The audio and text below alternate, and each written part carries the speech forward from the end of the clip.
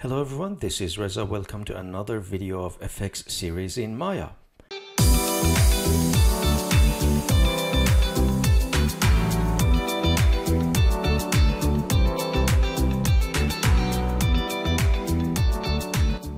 In this video, we are going to pick up where we left off in the previous video, and we will finalize our fire simulation. The focus of this video will be on a particle system. Now, as you can see, here's the result. I've gone ahead and rendered 175 frames, and everything is ready to go for the secondary layer, the floating particles on top of our fire. Now, I can easily select the fluid simulation.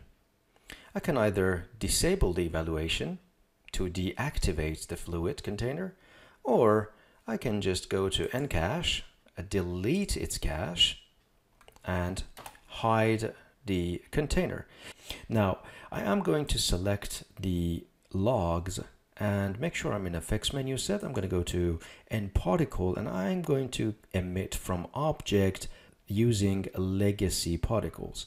The reason I'm choosing legacy particles over an N particle, if you've been following my FX series, you know that N particle comes with a nucleus node, and nucleus node has an internal gravity node. We don't need that gravity node, already have a gravity that we can use in our scene. So for that reason, I'm just going to go and emit from an object using legacy particles. The emitter type obviously needs to be surface, and I can just call this flying particle emitter. Everything else we can change in the attribute editor, and I go create. Now if I click, you can see we've got some floating particles.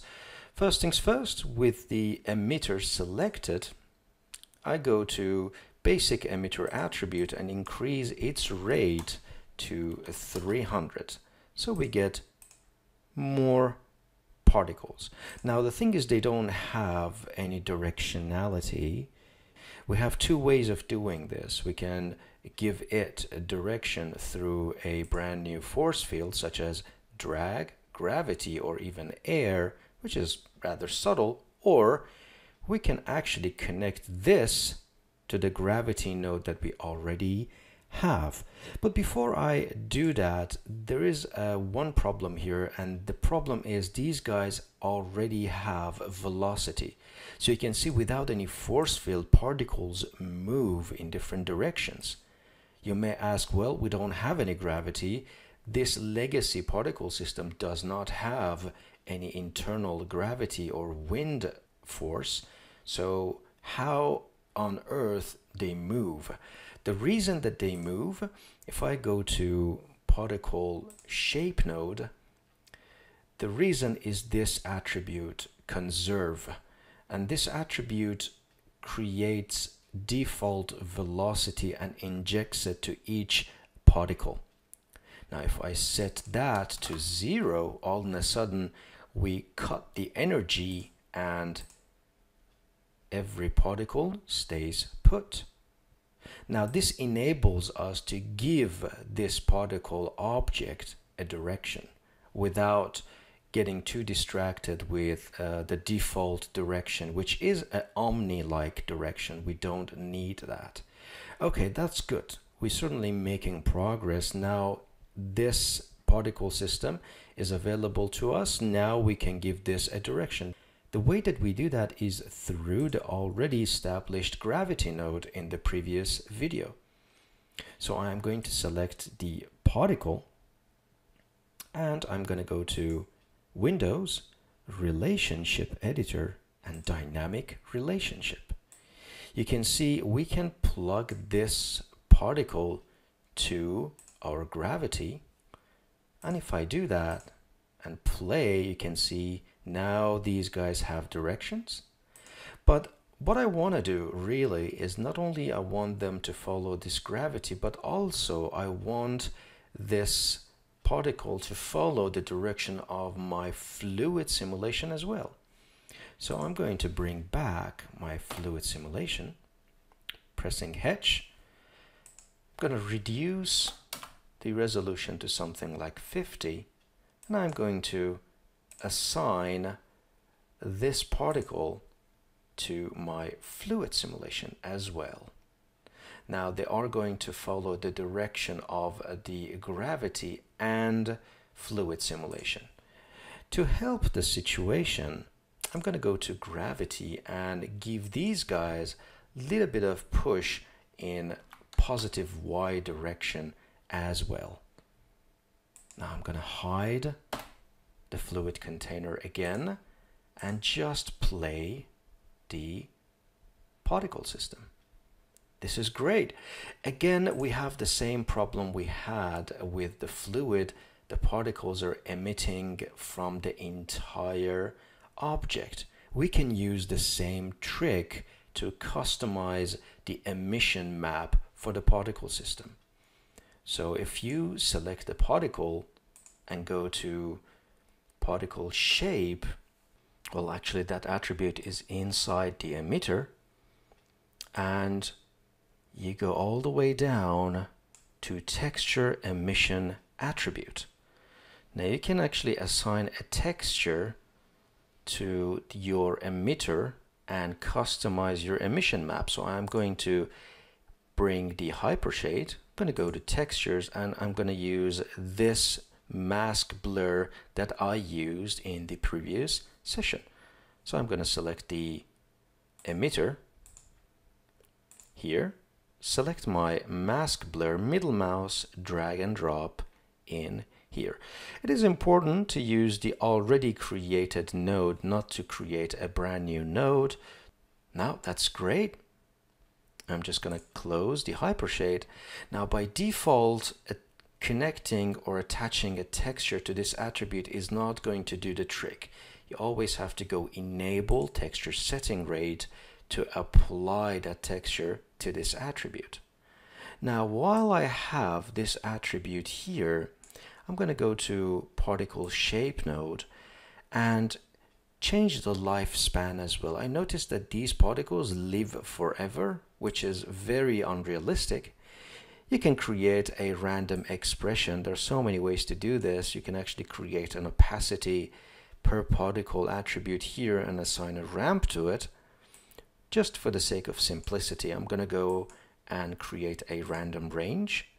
Set that lifespan to something like 1.5 or maybe 2, we'll see, and give it a little bit of randomness, 1 second.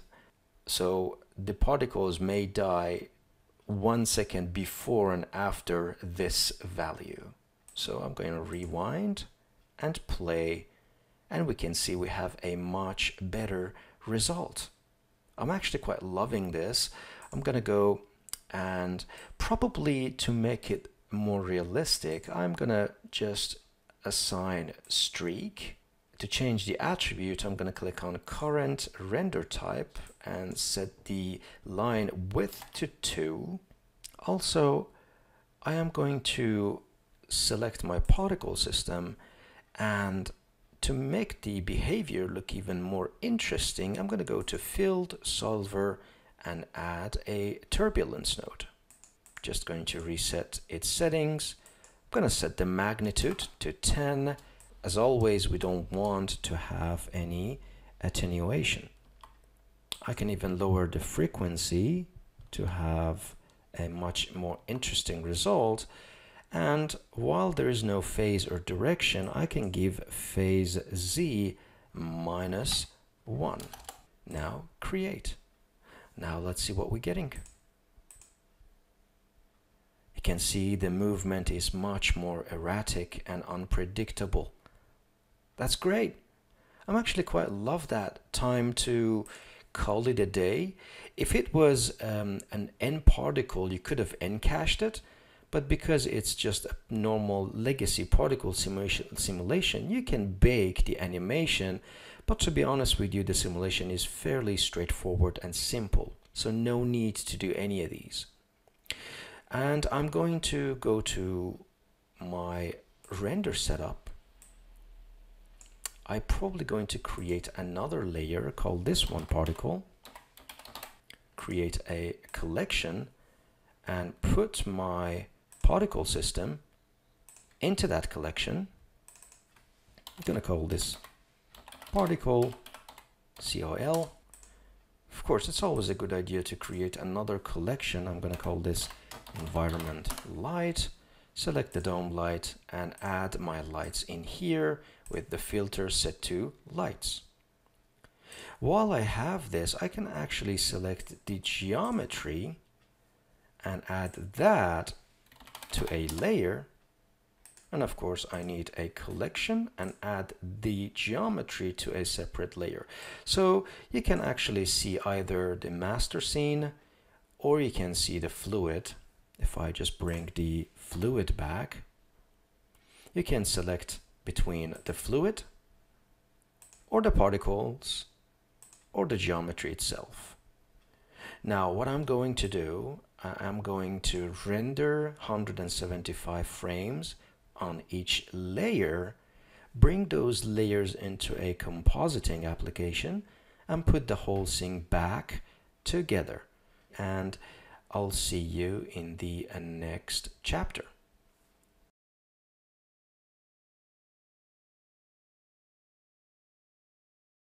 All right, we're in Nuke. You can use After Effects or any compositing application packages. It is fairly straightforward. There is not much to it. I'm going to walk you through what I did, but again, based on your topic, you may change a few nodes. Starting with my fluid simulation. So I have both renders merged together with screen, and that creates some sort of a halo or glow, adds that to the scene. I color corrected the scene and added a little bit of glow. So if I click on color correct and view it, you can see with or without color correction. I introduced a little bit of red. I increased the contrast just a tad and added a little bit of gain to the master slider. Then I added a little bit of glow to the fire as well. So without and with, you can see it's very, very subtle. I can actually zoom in and then channel that to the background that I have. I color corrected the background as well. So if I zoom in, you can see I added a little bit of color correction to kind of simulate the heat without with color correction. And then I added fire on the top, and you can see having that color correction on the geometry does help to blend with the actual fire. Now then, as for the particles, I did the same thing, merged them with the screen and added a glow. Now this glow is a little bit too much, so I color corrected that. Now if I click on color correct, you can see again I introduced a little bit of red in it. I reduced gamma, so those particles are not just too bright. And of course, to blend everything together, I blurred them a little bit. So I'm just gonna probably blur something like 3.5, 3.1 would be a much better number. And then through merge, I merged them back into this scene, added this color correction just to kill some of these white points. I felt like the smoke is a bit too white, so I used color correct node to fix that and wrote the entire sequence. You can write it as an image sequence, bring it to an editing application and continue with your project, or you can just write it out as a video file if your project requires to. And that's pretty much it. And let's have a look at the result. And this is the final result. That's it. I hope you guys enjoyed this two-part video, and thank you very much for tuning in. See you guys in the next video.